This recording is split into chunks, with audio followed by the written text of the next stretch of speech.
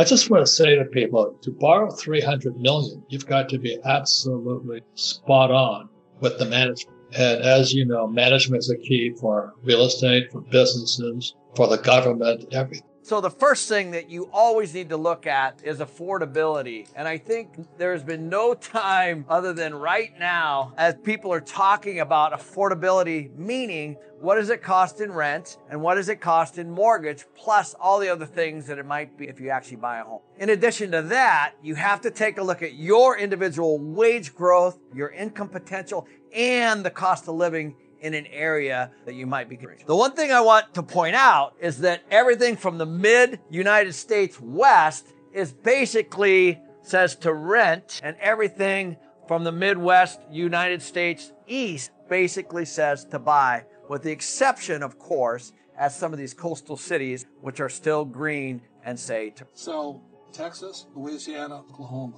I buy apartment houses next to oil wells. I mean, you don't have to go to Harvard to figure that one out. You know, as long as you got oil wells or something like that, real estate is always based jobs. If you have no jobs, real estate drops like a rock in value. So that's why I love Texas. We have property in Dallas, lots of Oklahoma, Louisiana, and it's wonderful, fabulous. What's clear to me, if you focus on the Western United States and focus on some of these areas, then most of the people in these areas are probably going to be looking at renting versus buying because of affordability. What you're looking for here as an investor is a big difference between home ownership or mortgage price and rent. You want as big a gap as possible because the ability from a renter to go from a renter to a home is harder in these particular areas because of affordability.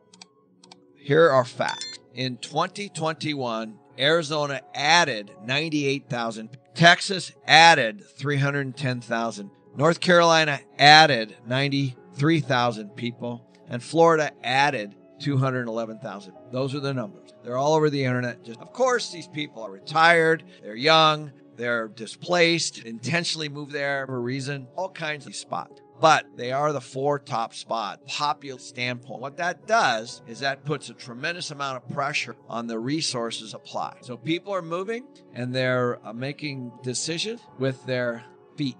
So if you're a renter and you want to buy a home, you're probably looking at relocating to some of these areas for affordability and being able to be a homeowner maybe for the first time. Yes, a lot of people rent by choice, but a lot of people definitely want to buy a home or buy an investment at some point, and they're going to be looking over here where it's more affordable to buy. So there's a young man in Coeur d'Alene, Idaho, that I met exactly what he bought a home, and it had a unit in the garage. Now, luckily, this had a detached garage, and he had to do a little bit of work, but that's an ADU. That's an accessible dwelling unit. It can be, I've known people that have done them downstairs in the basements. I've known people that have done them in the upstairs. So essentially, it's almost like house hacking, but a little bit different. So housing, essential part of. So all of these guys, when I was, during the subprime crisis, 2004, 5, 6, all this, these guys were buying, mansions, flipping them. I was buying apartment houses. And today, in Texas, Oklahoma, and today, what's the hottest part of the real estate market? Apartment houses. Why? Cash flow.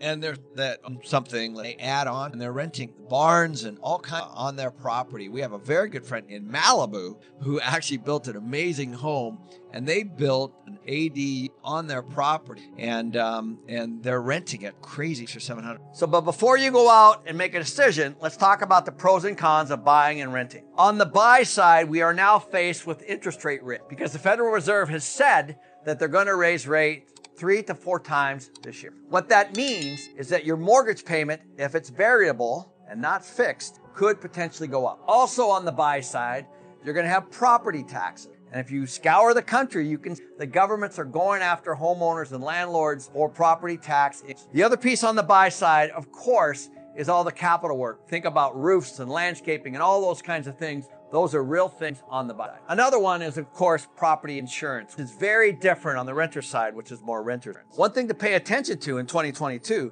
is as mortgage rates go up, the affordability to buy goes down, and people will move over to the renter side, and those bubbles will get. Lacey Hunt was one of the guys with the Dallas Fed, I think. And he was talking GDP, gross domestic product, equals money supply, M2, times velocity of money.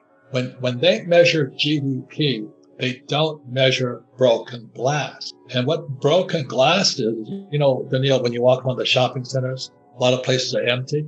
That's broken glass. That means, so they don't measure the losses. They measure the gains in GDP, but they don't measure the number of shops that are closed. So it's not an accurate number. So ever since Lacey Hunt said that, I went to our friend's place, I'll mention his name, and he was trying to sell me the whole top floor of this building. And I walked into that. I turned it down because it's office space. I don't understand office. I understand apartment housing. I don't understand office. So I went into this office building I was supposed to buy. It was 70% empty. That's broken glass. That means somebody is not receiving the monthly payment.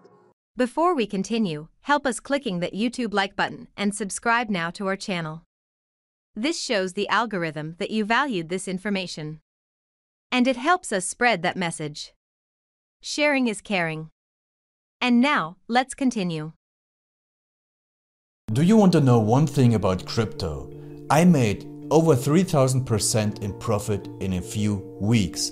Fact is, the traditional financial system, the traditional money system makes you poor, not rich.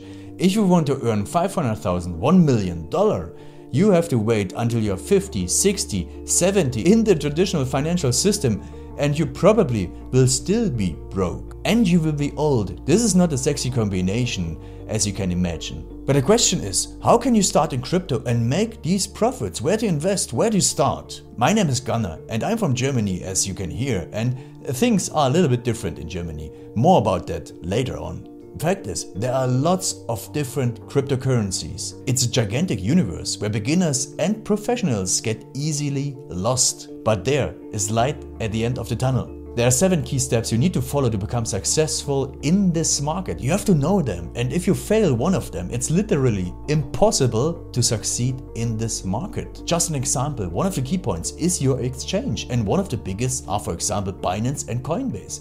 These are trusted and well-established exchanges, but, and this is a big but, you won't find the super profitable coins on those exchanges. The unknown super profitable coins that get gigantic profits are not traded on those kind of exchanges. They are traded on much smaller insider platforms that are barely known. And I can tell you what those super secret exchanges are and why they are so profitable. And another super important thing are the right information sources. The point is, the internet is gigantic. There are hundreds and hundreds of YouTube channels, blogs, pages, and much more. And there are also market makers and influencers. For example, Elon Musk, he is not a crypto guy, but the moment he recommended Dogecoin, it went through the roof, to the moon, so to say. But why did he recommend it?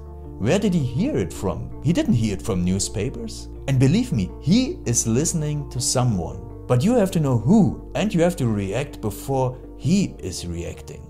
This is really, really important. And these are only 2 of the 7 steps you have to follow in order to be successful in crypto. And if you want to know all of these steps in much more detail, and if you want to have a comprehensive checklist, here's what you should do. There is a link below this video. Click on this link and you will get the opportunity to subscribe to my channel. Click on the link and you will see a video where I explain the next steps.